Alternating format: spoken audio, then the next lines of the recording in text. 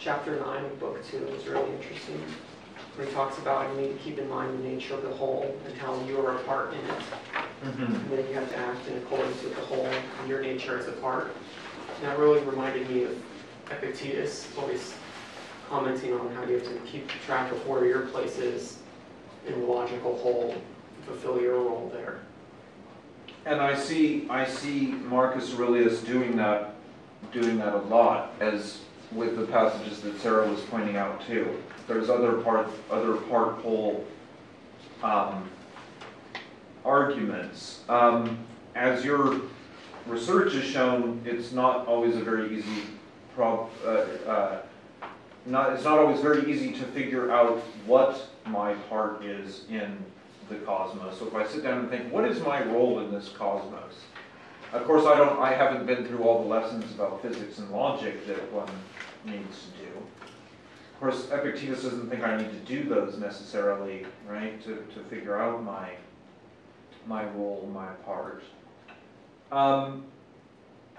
And so, to some extent, all of this stuff about make sure you're doing your part,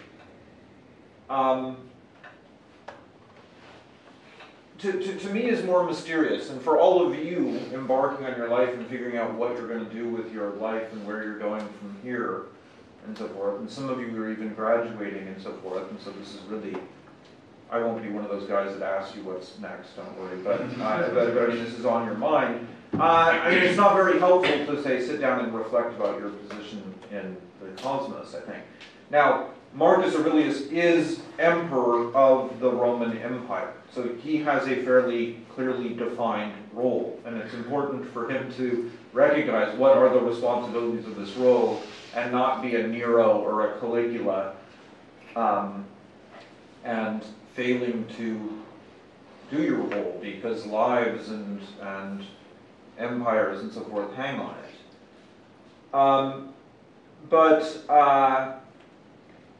You know, I think here Epicureanism is more intuitive. It's easier to follow. It's not that I've got some part in this grand cosmic structure. It's that I've got these rather obvious things. They're called pains, and one needs to get rid of them in order to be happy. Whereas one needs to figure out one's cosmic role. I actually find it to be an anxiety-producing idea, not an anxiety-relieving idea. You know, maybe I should be emperor of something like Rome. I mean, I love Marcus Aurelius. Maybe I should be an emperor. And I'm really obviously failing in my role being a lowly philosophy professor. Or maybe my role really is philosophy professor, and so I need to concentrate everything on doing that. But how do I know? I have these doubts about it. And as students, definitely have doubts about it. Yeah.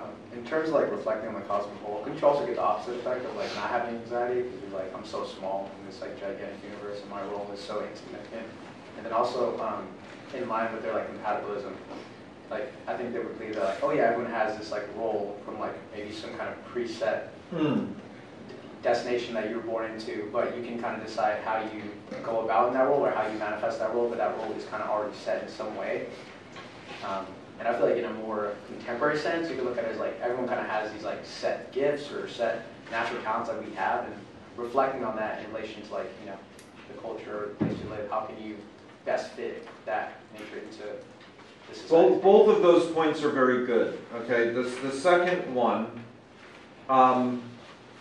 that don't worry about figuring out whether you should be a philosophy professor or emperor, because what you're going to be is determined from the beginning of time and even earlier than that, because it's from a set of cosmic cycles that's eternally repeating itself. So in a sense, my role is exactly what I'm doing and where I'm sitting right now. And by the way, I'll see you in the next cosmic cycle right here, everybody sitting in exactly these positions. And then that's not only going to happen again, but that's going to happen an infinite number of times. Now, whether you're happy about that or that's a terrifying idea, most people are terrified. I'm going to be sitting in a room with, you think you're never going to sit in a room with Monty Johnson again once this term ends. I got news for you. Ever heard of infinity? Okay? So, in a sense, your role is exactly where you're at. So concentrate, like Laura was saying, on what you're doing right now and how you're reacting to those things. So I think that's a really good point, is that they're fatalism. And you put it in a good technical philosophical way, they're compatibilism. Compatibilism means they believe that human freedom is compatible with fate and determinism. And so don't worry about too much about that. If the universe and Zeus wants you to be a Roman emperor, you will be. And that's exactly what will happen. And then your other point, the first point that you made, is also very good, I think. So, and that's that reflect on how small and minute and puny you are. And there's all these great times in other fragments here in Marcus Aurelius, who is the most powerful man in the world at the point in time that he's writing, is saying, basically, I'm nothing, this is a speck in the overall scope of this cosmos. And one way to relieve depression and anxiety that is very effective, actually, is to do things like reflect on the immensity of the cosmos and the smallness of this. So if you find yourself sort of bummed out, look at some of these NASA pictures that show you vast nebulas and things like this, and concentrate on the cosmic scale of things, and it makes your own problem shrink to a vanishing point to some extent when you put them into relation to the infinities of time in both directions that are surrounding you, and the vastness of the spatial cosmos and so forth. So I think both of those are really solid and stoic points, stoic ways of dealing with this. Now, did somebody else have a hand? Yeah, please. So I know Stoics are deterministic. So I had a question about what he means on the 5th paragraph when he says, "You will give yourself this if you carry out each act as if it were your last, free from all randomness." This is book 2, Book 2, yeah. section 5. Okay. I guess, what does he mean by randomness in that context? Okay.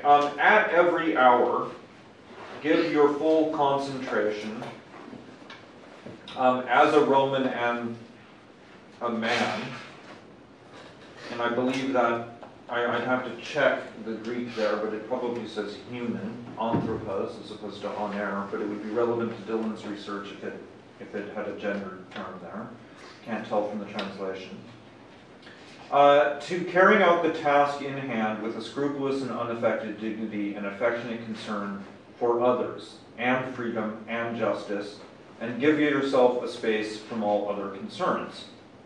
You will give yourself this space if you carry out each act as if it were the last of your life, freed from all randomness and passionate deviation from the rule of reason and from pretense and self-love and dissatisfaction with what's been allotted to you. Okay, so in part, randomness is glossed by the phrases that follow from that, from the what we call the epexegetical and there. So randomness, i.e. passionate deviation from the rule of reason and from pretense and self-love and dissatisfaction with what's been allotted to you. So dissatisfaction, I was born poor, I'm a mere UCSD student, I didn't get into Harvard, I'm not the valedictorian who's going to be giving the graduation speech. All of that is this emotional stuff that's random and inhibits you from playing the best part you can in the immediate circumstances. Of course, there's not randomness in the physical sense of like an Epicurean swerve of atoms or something. That isn't possible because everything is faded. So it doesn't mean some non-deterministic thing. It means basically incidental things, concentrating on and thinking about incidental things, like those of you sitting here checking Facebook messages and so forth on your computers, instead of trying to figure out what this wisdom, this ancient wisdom has to tell you about your life, you are deviating into random things based on passionate desire for a dopamine hit when you see that somebody liked you posting a photo of your cat or whatever. Okay, that is not giving your full concentration, you know, as a human being, as a student, as a you know, as a mind and so forth on the task that is set before you. So that's I think how to interpret randomness there. Not attention to what's essential, but attention to something that's incidental and accidental. And that's within your control. You could concentrate on what's essential and the possibility of this wisdom and learning something from it right now. Or you could be playing Tetris or whatever. That's totally up to you. So this piece of advice is meant to focus us on that. Okay, other comments? Anything else people just liked or disliked? Okay, Noah? I really liked in book 2, chapter 16, first line, where he says, the human mind is violence to itself, most of all, whenever it becomes as far as it can, an outgrowth and a kind of tumor on the universe. So that was really interesting. Well, yeah, that's kind of weird imagery, but what does this mean? I want to become a tumor on the universe, right? No, that's when the mind does violence to itself. I see.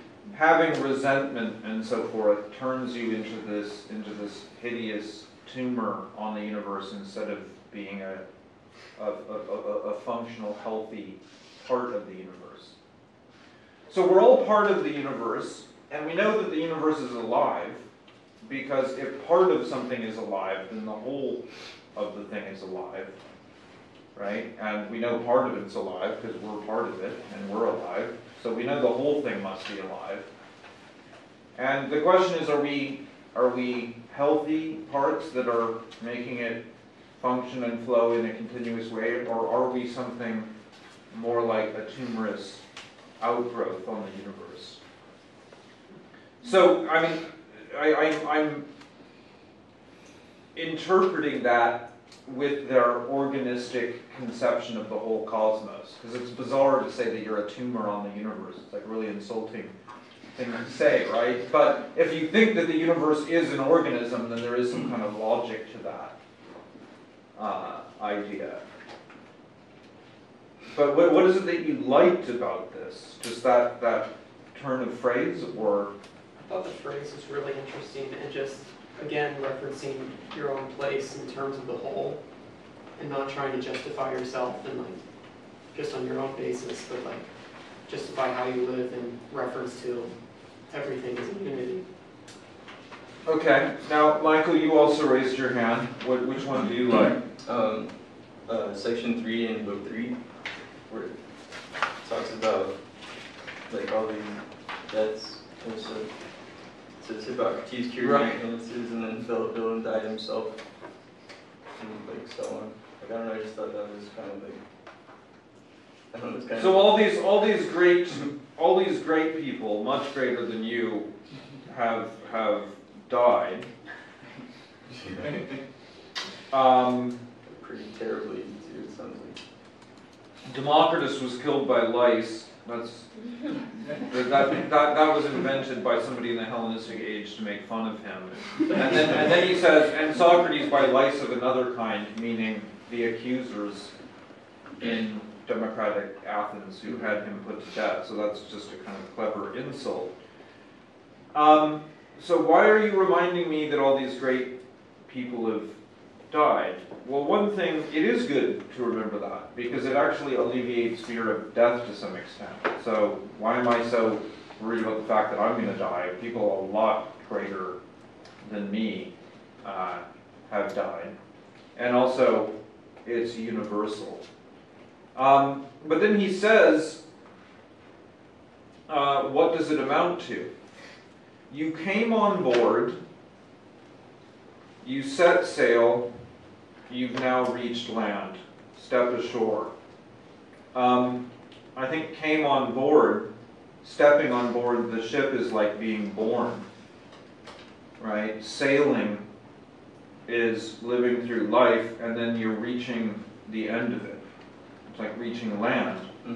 And then what do you do when you reach land? You don't stay on the boat and say, oh no, you step ashore. And then there's a couple of options. If you come to another life, okay, so if you are reincarnated as something else, nothing is empty of gods even there.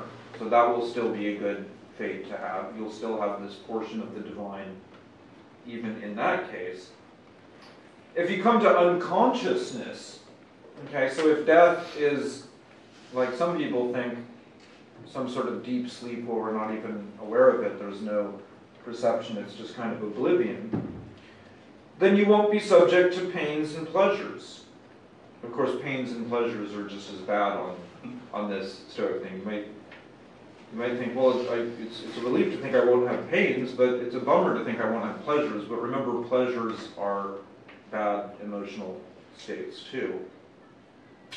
You'll no longer be the servant of a vessel as inferior in value as that which serves its superior. One is mind and the guardian spirit, the other earth and blood. And he, not in these books, but in other sections, goes in for this kind of language a lot, that we're just flesh and phlegm and some bones if you take away mind. Like mind is the only, you gotta concentrate on mind and identify everything with mind, because the rest of this stuff is just this horrible sort of grotesque bodily functions that inevitably break down over time. Now I really like the first one of book 2, and I was reading this on the bus yesterday before I got off the bus and went into a meeting with someone who I would exactly describe as being meddling, ungrateful, violent, treacherous, envious, and unsociable. And so this actually effectively worked as a consolation for me. And the entire meeting I was thinking, we have to find a way to cooperate. I should not become angry, and what I want to do is just insult this person or put them in their place. I want to figure out a way that this will be like mutually beneficial, and managed to turn around the meeting and the outcome, and it actually improved, and I felt better about it afterwards. But it was just random that I happened to be reading this, preparing for today, and then went into a meeting with an upper administrator that this fit. And so this is one of these things, these pre-meditations one is supposed to reflect on in the morning. Don't just put on your shoes and grab your backpack and run out into that scary world. Think before you go into it. Okay, look, I'm going to come across people that are really going to piss me off and that I don't respect at all, and that are going to make me mad, and they are envious and treacherous people and so forth. But I got to find a way to work with that. I mean, first of all, I got to find a way to not make it affect me, and so that I'm not undermining myself by feeling emotion, but also by not being able to carry out my plans because I can't cooperate with this person because of these attitudes I have about them. And so if one thinks that, then it might be that you don't come across someone like this. You might somehow be lucky enough not to come across an envious person during the day. Good luck in Southern California, you know, but you might, and then that would just be a happy thing. It'd be like you prepared yourself for this outcome, and then it wasn't actually a problem. But the thing is that it always is a problem, and there always are people like this. There's people that don't give up their seat on the bus to a crippled elderly person that they should have done, and it's going to make you angry, but you've got to find a way. You got to realize not only are we all in the same boat, but we're all like parts of the same universe here. And the existence of that vice and so forth is a problem for me too, and I have my own vices that are setting other people off, my own kind of envy and jealousy and so forth, that when other people encounter me is exactly what they're thinking. But you know, this is one of these. Remember that all of this, none of this was meant to be published. This all should have been burned, right? If these underlings had carried out the instructions they were given. But this is this man's personal journal. He's just writing these reflections to help himself get through really troublesome times on a big campaign in foreign lands and so forth. And I just think, what a wise thing to think, and that it could actually really help you get through the day, to meditate on this ahead of time. Yeah. I related that part to this cognitive behavioral therapy technique called like imagery-based exposure, where you pretty much like, it's used for like PTSD and like social anxiety, different things, where you imagine yourself in a situation and let yourself feel all the feelings that you would feel, kind of like self-soothe in that moment and realize like you're going to be okay. So when it actually does come, you are way less affected by it. It's kind of like exactly what the Holy Spirit. Right. Okay. So this is a sort of example of one of them. Yeah. Go ahead. I kind of want to loosely connect what you said to section 4 of book 3, the first line. Do not waste the remaining part of your life in thinking about other people unless you were doing so with reference to the common benefit. I mean, thinking about what such and such a person is doing and why what he is saying and thinking and planning, all such things, which make you wander from looking after your own ruling center. Yeah, essentially, I feel like I do this to myself a lot too, where I spend a lot of time thinking about what others believe and think, mainly about me, rather than like focusing on myself and centering myself and trying to see what effect I have on the world, rather than like trying to make myself out to be what I feel others want me to be. Mm-hmm.